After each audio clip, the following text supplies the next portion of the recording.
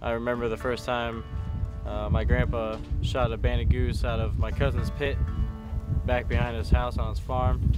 And I've always loved goose hunting since then, and always wanted to go. And it wasn't until I was about in high school I really started waterfowl hunting hard, chasing geese and ducks. And then once I got out of high school, I started guiding, and really enjoyed getting people that didn't have the opportunities to get on the land and get on the birds like I do, their chance to shoot limits of birds, shoot bands, have a good time. You know, we all laugh and have a good time and joke around and stuff when we're in the field. And that's been one of my primary focuses on running my guide service, is to make sure people have a good time. And birds are just a bonus. You know, it's all about the camaraderie.